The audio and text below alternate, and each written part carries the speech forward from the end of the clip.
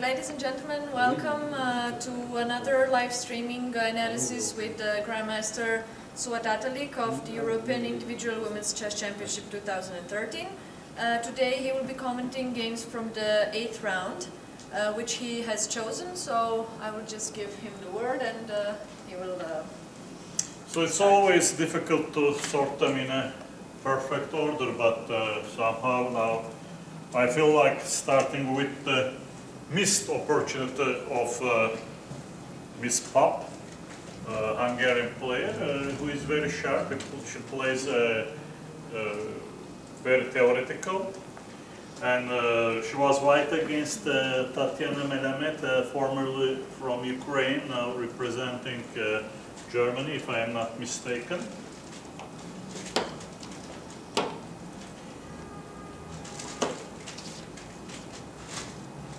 They started with this Taimanov move order, although all these names are a little bit confusing.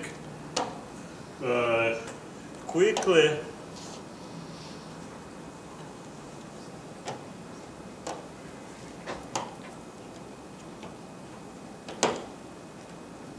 went into a Scheveningen after f4 and d6. If black wouldn't like to play a Scheveningen setup, she should have chosen bishop b4, after which there is a huge theory once again. White could react by knight a4, known as the best theoretical move. But Melamed didn't she didn't get annoyed about this position. There's little to say about this position. Sometimes by Scheveningen, this comes with white having king on h1 or going for a4. Obviously, a4 setups, if the king is on h1 or not, it's not that crucial. But in the most attacking position, it was always thought like, for instance, queen e1. Then in only recent times, they started to enjoy the subtleties of this move d5.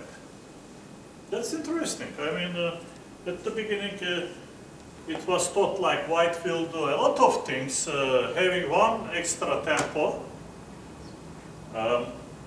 Not such a big tempo, because we know that this when you castle short, you may go to h1. When you castle long, you may go to b1. I mean, if you go to a1, it's a little bit exaggerated. We remember also games like king tucked to a1. But here it's some very slight, change of the structure, having the main point that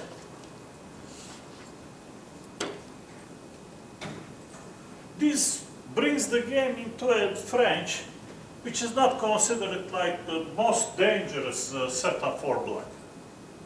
Obviously, white is better, but black may react by it. And maybe Grandmaster Papp, she decided to avoid this possibility.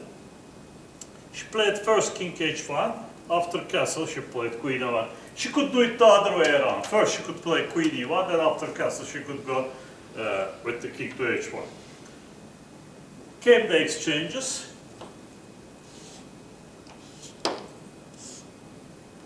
Everything is very well known. And now white has played queen g3. I mean, this is a very well investigated setup.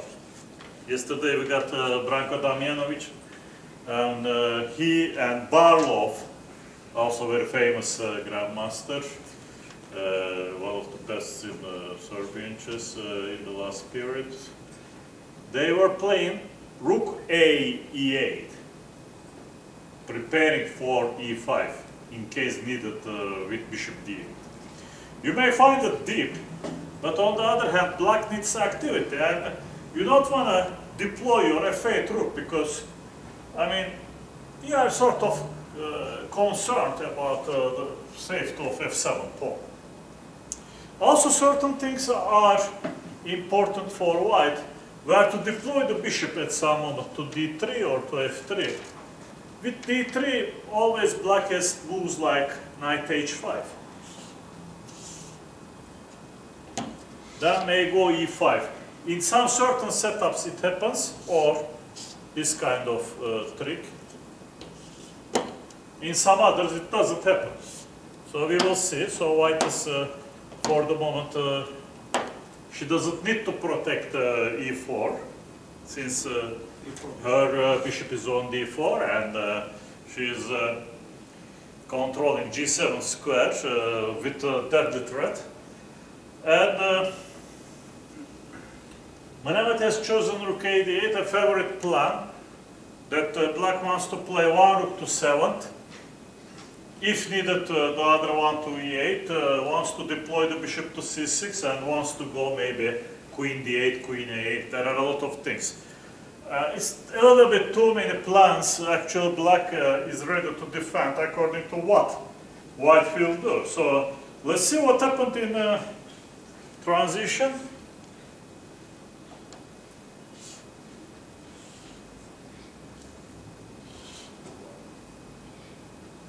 Everything normal so far.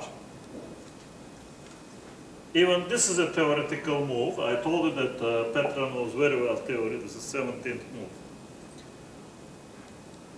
And here, more or less, black was forced to play queen d8.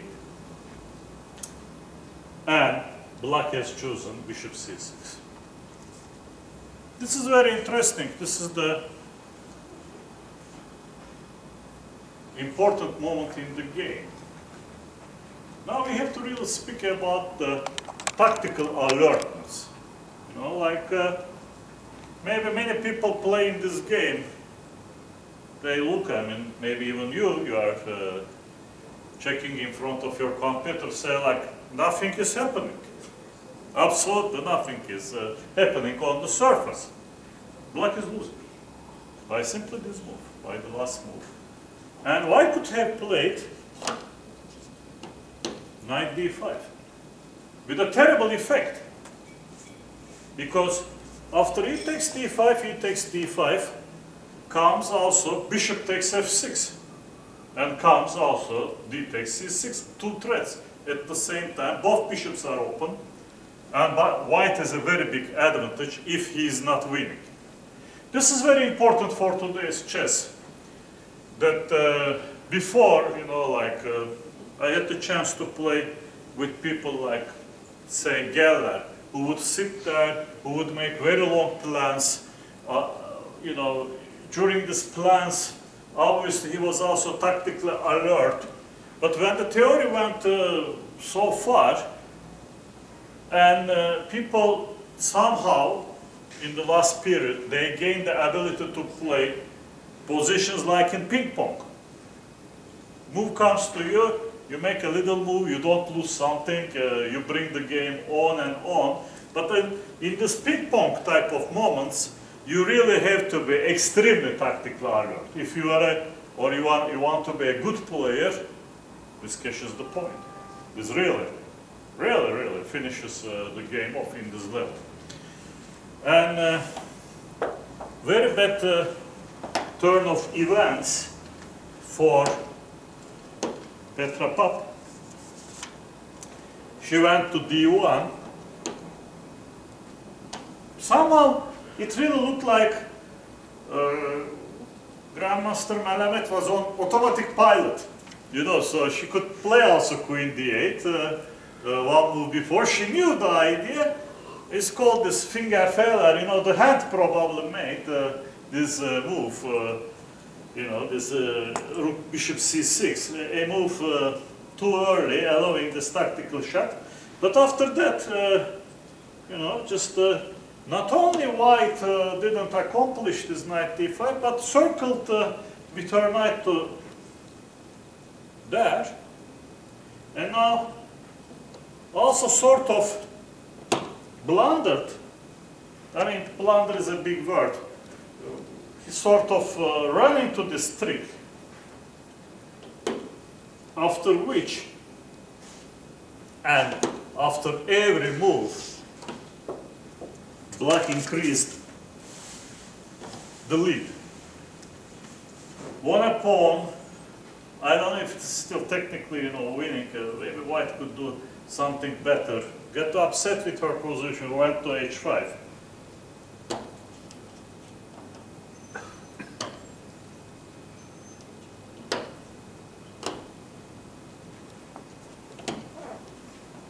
So protected against knight f6. The game plays in some way itself, you know, like now e4 is gone, yeah. Bad turn of events.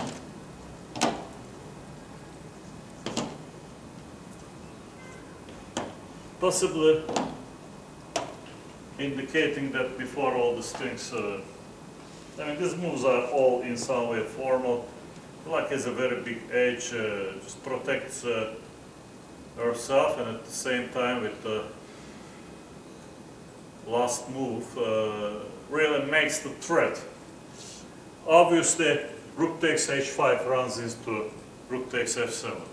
I mean, I didn't show much interest for the rest of the game. I have to really apologize, but if anybody asks why the knight is hanging that there is rook takes h5 and strong move rook takes f7, which even wins the game. It looks like dangerous, yeah.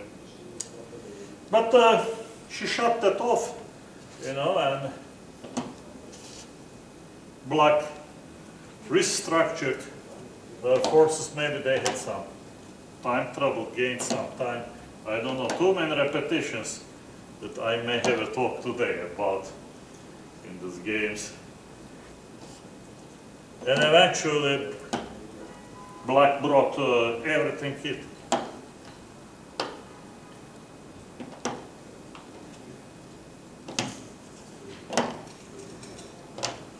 And the final, I mean, this one is a real mistake. White didn't have a good day. It's obvious. I mean, it's very much obvious, and it's very much obvious for anybody who wants to improve in chess these days. Solve your combinations. Know about these one or two movers, you know, like these simple tactics.